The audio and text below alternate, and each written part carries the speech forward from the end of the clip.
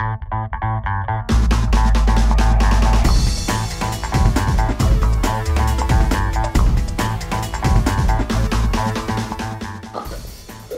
you can see, I have quite a heavy thing in here. It's quite a huge marble, and I've created a Lego brick cradle. It's all made out of Lego bricks. I've got my tower system here.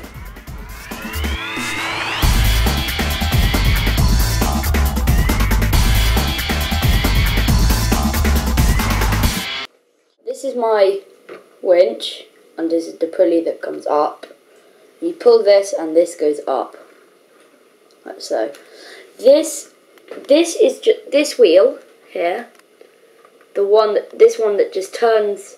That's actually purely for friction wise. It makes it smoother so it doesn't wear down the wire, and just an easier pull. This one changes the direction that it's being pulling. Also, it has a piece of string tied there, so it will always go round. And this one will play out. And this one will go down to the bottom. So as this one will get shorter and this one will get longer. Yeah. So this is my pulley. It's really a double pulley, even though this one isn't really a proper wheel.